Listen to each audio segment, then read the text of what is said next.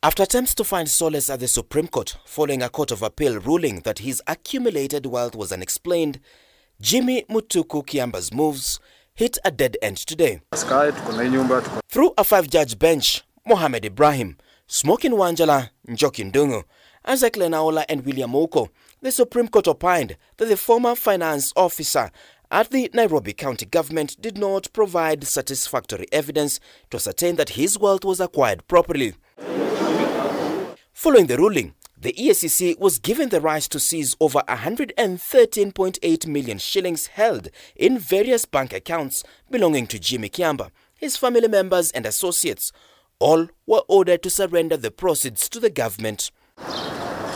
The Supreme Court also gave the EACC the go-ahead to seize and auction 7 multi-million shilling properties with a market value estimated to be around 500 million shillings.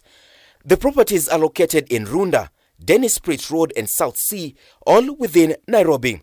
Kiamba has the option of choosing to pay the total market value of the properties to the EACC.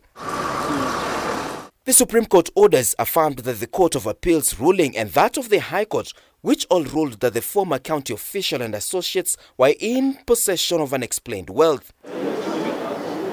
EACC spokesperson Eric Ngumbi welcomed the decision, pointing out that their move to file the case was after investigations established that Kiamba was in possession of wealth that was not commensurating with his non-legitimate sources of income.